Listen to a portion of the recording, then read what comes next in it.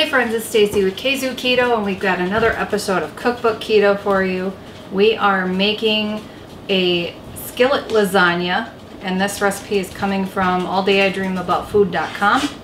And with that, we are going to make a Welsh Rarebit. This recipe I'm ketoizing. It came from a book series that I've been reading that they have tons of recipes in there. And I haven't made that before either, so we'll see how that turns out.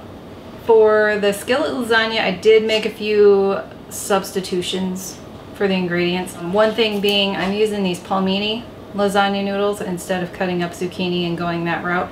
But we also are subbing tomato sauce for pureed tomatoes. You also need ricotta cheese, mozzarella cheese, Parmesan cheese, minced garlic, oil. You can use avocado oil, you can use coconut oil, whatever you want to use. This is basically just for browning your meat, which of course usually you use beef. We're using ground turkey.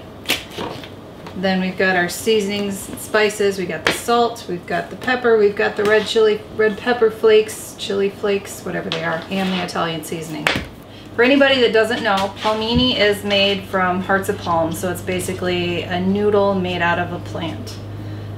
I'm going to follow the directions on the can because I have never used this for anything before. We have had palmini in the past, but Greg used it for spaghetti, and I was not involved in the cooking of that, so I don't know what he did.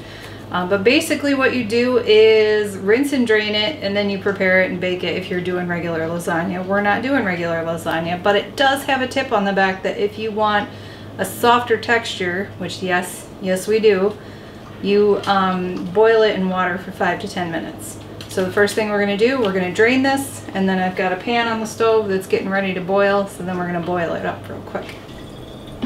That's not at all what I was expecting. Doesn't smell great.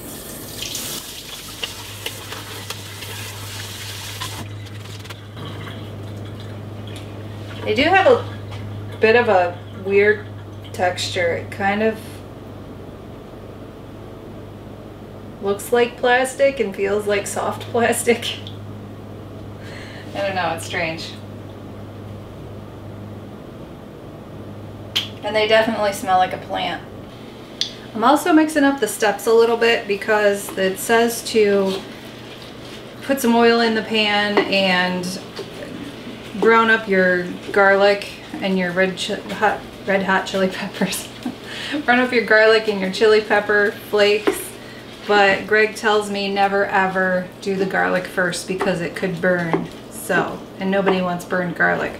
So we are browning up the ground chicken right now, and I'm using my handy dandy little, whatever this is called, meat smasher, meat separator, I don't know. And I'm getting the chicken. It's not chicken. I'm getting the turkey smashed up, crumbled, whatever this is called. My brain's not functioning. Once this is mostly done, then I will put in the garlic and the red pepper flakes. Turkey's mostly browned, so now I'm going to add in my garlic, which is 2 cloves, and for this, half a teaspoon is 1 clove, so we only need 1 teaspoon, and our red pepper flakes, which is a half a teaspoon. What if you wanted it spicier? Could you add more? You can add more at the end. Kind of mix those up so they kind of meld their flavors, but don't burn your garlic. That's had a few minutes to meld together, so now we're going to put in a teaspoon of Italian seasoning, half of a teaspoon of ground black pepper, 3/4 of a teaspoon of pink salt. We're going to mix this all in. That's all mixed in there, so now we're going to add in our noodles. And you know, you can also use, if you like the low carb actual pasta noodles and you're going for more of a dirty keto approach, you can definitely, those are hot, you can definitely use that too. But I probably would have, but I wanted to try these out and see how they taste. If this is actually a pretty good meal, it's probably the route I'm going to go in the future. I have yet to see any kind of like cognac noodle that's a lasagna noodle. They do have fettuccine, so I guess you could do it that way, but then is it really lasagna? I mean, I guess this isn't really lasagna either because it's not being baked in a casserole dish, but whatever. With that, we're going to add in 1 cup of the tomato sauce or pureed tomatoes, whatever it is that you're using. And then we're going to stir it up and let that cook for a little bit. It's going to further soften the noodles, and then it's also going to allow them to take on some of those flavors that we have going on in here. I thought it would be better to split the noodles into smaller pieces, and I was able to do that with my spoon. So I'm pretty sure these are pretty well tender. Let's go on to the next step. And that would be reducing your heat to medium-low. We'll turn this down. And we're going to add our cheese on top.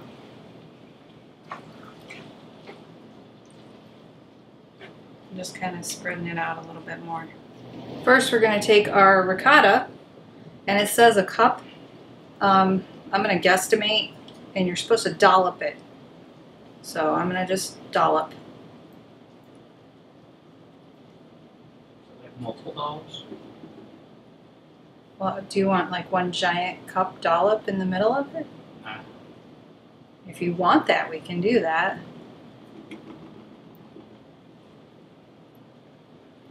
We might have a little more than a cup. That's okay because ricotta's good.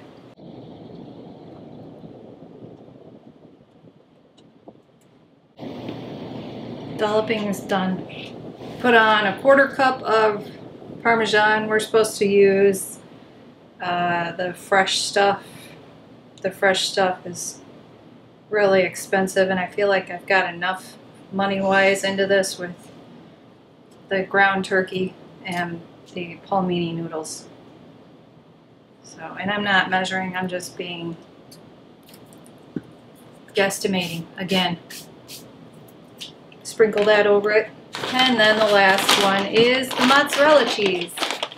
Again, I'm not going to measure, I'm going to estimate, but it's 1.5 cups according to the recipe. If you've been following us for a while, you know that there's never enough cheese for me.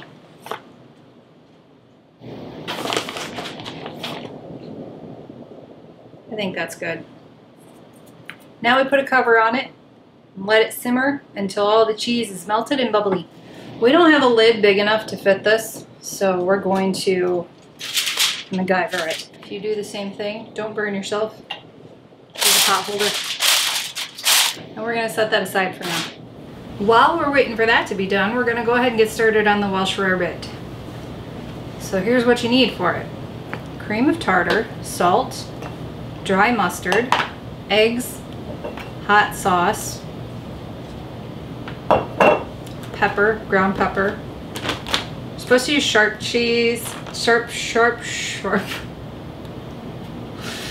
shredded cheddar cheese. We don't have that, so we have cheddar jack. We're gonna try it with that. Not that I've made this before to know what the difference would be, but we'll find out eventually. And then this is where it makes it dirty keto, because this is the Costco keto friendly. It's the 0 carb. Yeah, 0 carb bread, but it does have the gluten stuff in it, the vital wheat gluten or whatever it is that's in it. If you want to use a more keto friendly type of bread, absolutely go for it and do it. First thing you need to do is turn your oven on to 450 degrees to let it preheat.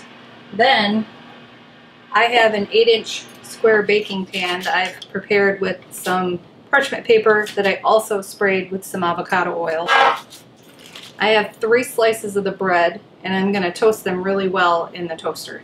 In this corner, we have 4 egg whites and 1/8 of a teaspoon of cream of tartar. In the other corner, we have 3 egg yolks. Yes, that's right, 3. You can take your other egg yolk and put it in the fridge and maybe throw it in an omelet or something that you're making the next day. I have 1/2 teaspoon of dry mustard, about 1/4 teaspoon of ground black pepper, a tablespoon of hot sauce, and a 1/4 teaspoon of the pink salt. We are going to combine this thoroughly. This one is going to get mixed into stiff peaks, and it sounds like our toast is done. We have our toast. We're going to go ahead and put that in the pan. And I'm going to break this one in half. Maybe. There we go. Ooh, that was warm on the fingers. So it kind of looks like this. We're just going to set that over there. Because, as you can see, I've got my egg yolk mixture mixed up. Now I get to mix up the egg whites and the cream of tartar. You are certainly welcome to do this by hand, but I wouldn't recommend it unless you got a lot of muscles.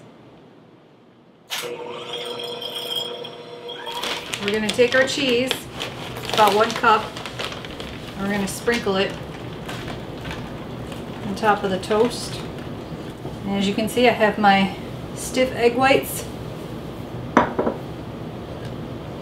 We're going to mix in the egg yolk hot sauce mixture.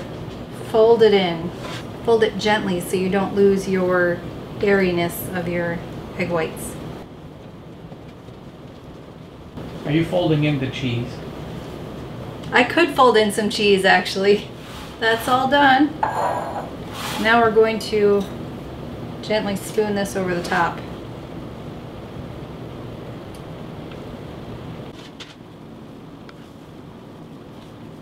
And I'm using this spatula to kind of flatten it so it's spread pretty evenly across everything.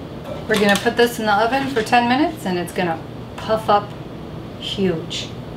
It's going to be huge. So, are you let down?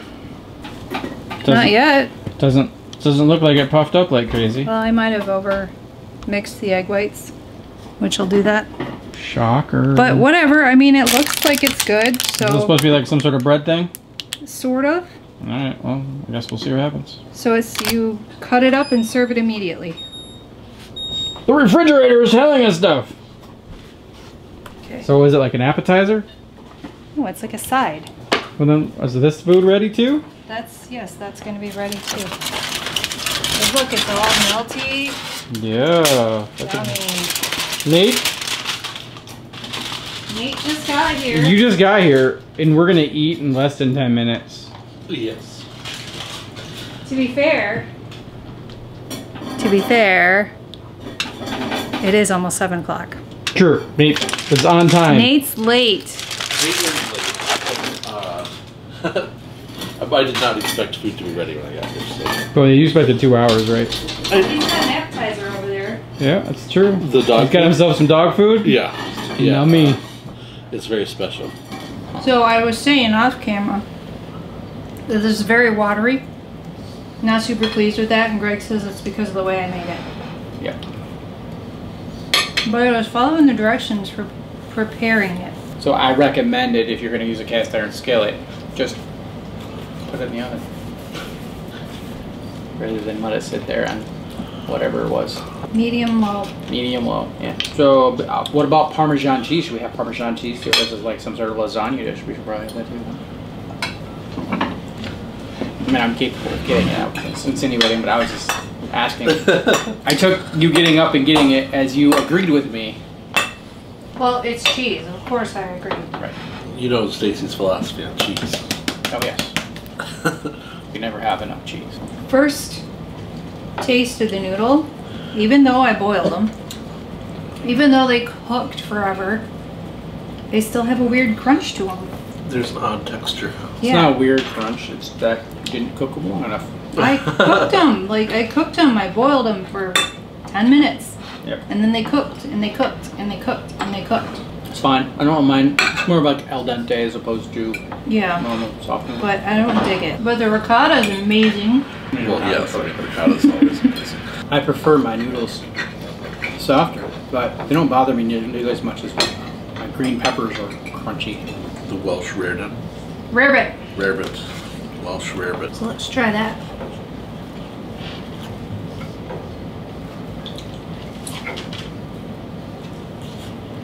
It tastes like an egg bake.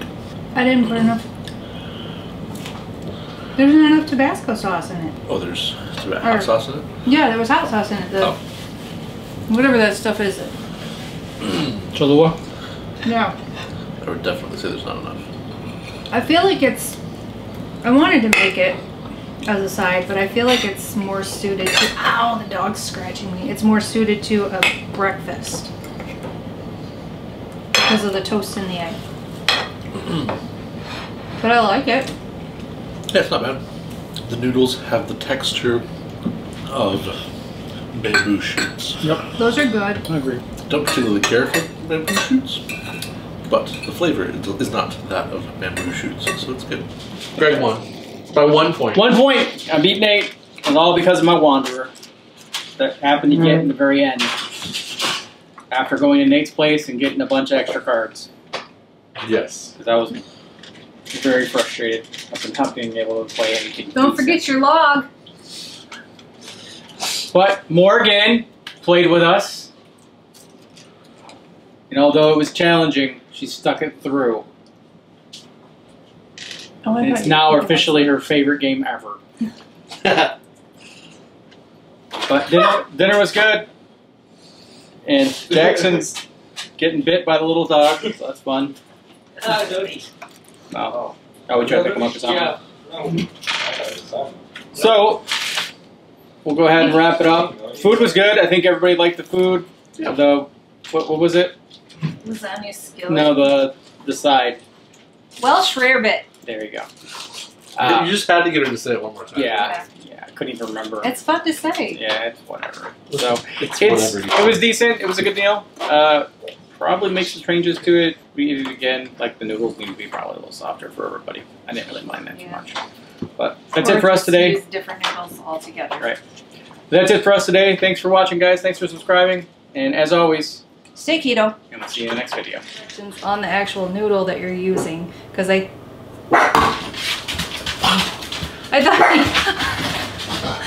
thought you farted, and I was like, seriously? Wow. Nice. Nice. Why does ground turkey always smell horrible? I don't know. Like it always has this nasty, undescribable odor. Get the rest of my ingredients out for my Welsh Rarebit. I like saying it. Yeah, obviously. Rarebit. See, you'll like this because you put the hot sauce right in the Rarebit. And that would be reduce.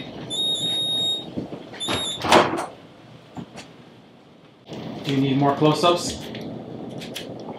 I mean, it would be more entertaining to look at that than look at me. So you were rolling your eyes at yourself? Yes. No one is safe from the eye roll from Stacy, even herself. You guys ever eye rolled yourself? Yeah, I roll myself like daily.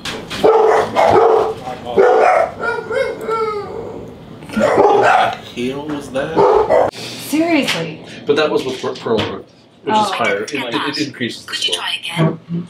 Could you try again, Nate? Sure, why not? Did you want to record or did you already start recording? I think I recorded.